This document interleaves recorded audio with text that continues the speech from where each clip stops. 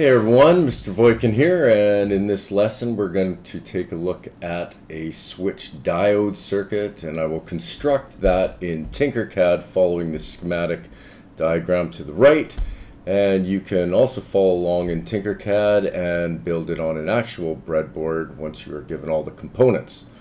So let's just begin by sliding down all of our components list here. We'll go bring in a breadboard and a battery. We'll rotate that over to the side. Usually come in on the left. On the top you can see that's the positive rail. And we're going to connect that up to positive and change the color to red. And I will also put in a couple jumpers. This one is not actually necessary in Tinkercad, but your breadboard might need it. And there we go. So I've now got all my positive rails connected, and that coincides on the drawing with my input right there, which is from the battery and going all the way along there up to my symbol indicating that that is the V plus rail. Now the ground one, normally we would want to sort of take it down to the ground rail, and we'd want that to be black in color, but you should have a power switch into any circuit that you build along with a protection diode. So I'm just going to bring this into our circuit right here. Okay, our goal is to get it down to this rail right here, in which case again I'll put in some jumper wires so that we have access to the rail on the top portion of the breadboard and the bottom portion of the breadboard. Now the rails on the breadboard would coincide with this line down here. However, like I said, the input from the battery right there we need to bring down through a switch and through a diode first. Alright, so let's go find the switch. It should be up near the top here in the input section. So there are two switches that we can see. We've got a push button and we have a slide switch. So the difference between these two circuits is that the push button is what we call momentary, which means when you press the button you need to hold it in order for it to stay in the closed position. And closed means that the terminals inside are connected and current can flow through. And when I release my finger, it now goes into the open position and current will stop. It cannot get through any longer. Now with the slide switch, we would actually take that switch and we would slide the switch to one side or the other, and it's called a latching switch, which means when I move the switch over, it's going to stay in that position until I physically move it back. Now a latching switch can come in the form of a push button as well, but with Tinkercad the one that we're given is this slide switch. Now let's take the slide switch and put it into our circuit. So you can see that one leg is common and the other leg is called terminal 1. So what I'm going to do is I'm going to bring the switch down, and where it's coming in right there, I'm going to connect the in from the battery to the common lead.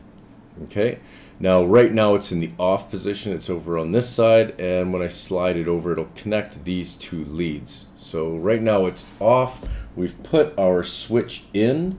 Oopsies. So what are we up to next? Our diode. So we need to go find the diode, and there's two types right here, the Zener diode and the other one that just says diode. We want the diode.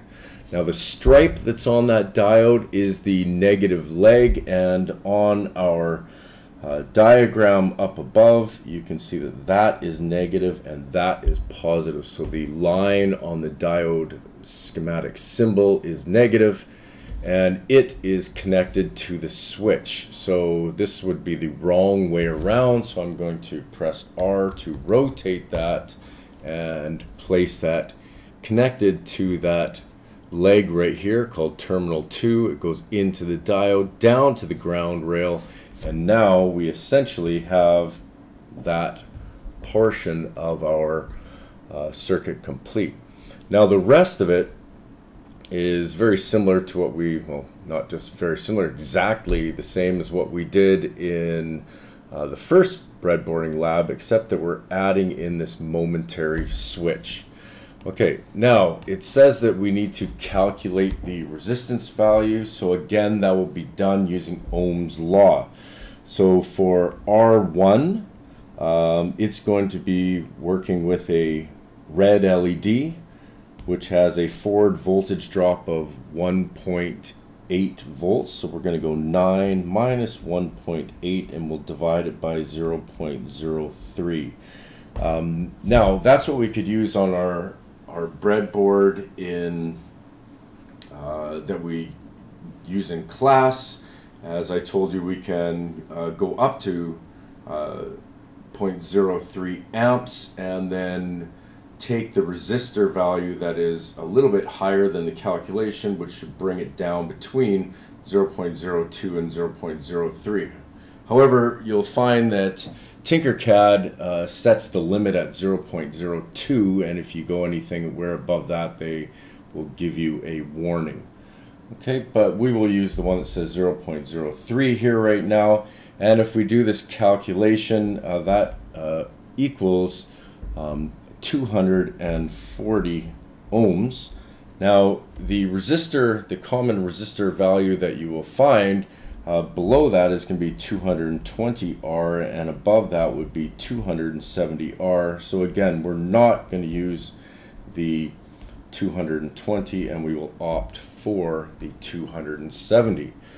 So I'm going to start off with our LED, so I'll go find an LED right here and we will bring that into our circuit, and you can see that the positive leg is brought up to the red positive rail right there, and the negative side of the LED is through a 270 ohm resistor. So I'm going to take the 270 ohm resistor, wherever the resistors are, right there. I'm going to rotate it. Okay, and I will place it right there. Sorry, right there. Okay, and now current is connected here. This one is connected to the negative leg. It looks like they're sort of overlapping, but they do connect. I could put it down here, but then my switch is going to go right here, so I actually want it right there, and you can see it is in that hole right there. Okay, now we need to change the value of this to 270 ohms. Okay, and we're going to bring in our momentary switch, and it's going to be connected like such. Okay, I'll go like that. Now if we look at the momentary switch, terminal 1B and terminal 1A, they're actually connected internally on the switch, and terminal 2B and 2A are connected internally on the switch. And when I press this button, I will connect terminals 1 with terminal 2. Okay, so I can go in or out on the left or right, it doesn't really matter, but generally we go into the left with the ground, out on the right with the positive. We go in on the bottom and go out on the top, but again, it will work in other ways. So this switch now only needs to be connected down to V plus in order to work, and that is our circuit right there. Now we don't need to build the entire circuit because this is a parallel circuit, which means this little series portion of the parallel circuit will work on its own. So I'm going to just test it to make sure that we've actually got a functional circuit. So go up to the top, we'll press start simulation, and when I press the momentary switch, it should not light up the LED until I turn on our power switch. And now when I press the momentary switch, you can see it comes on, and it gives us a little warning right there saying, hey, your resistor value is too low. Now if we wanted to follow the rules right here. You can see it's saying I've got a current going in at 23.1 milliamps, and they recommend a maximum of 20. So in order to drop down below that, we would just have to do another Ohm's law calculation. So I'm going to stop the simulation. The next resistor up in this package would be 330 ohms, and we can try it with that and press the button. Hey, they're happy. All right, that sounds good. Okay, now we just need to calculate the resistor value for the orange LED and the green LED, and essentially build 3 more circuits identical to that, just changing the color of the LED. So I will put those together and come back. All right, so I have finished the calculations for the resistor values, and I have built the circuit according to the schematic diagram. And you can see right here, this one is the calculation for the orange diode, which is 9 minus a forward voltage drop of 2.0 divided by 30 milliamps.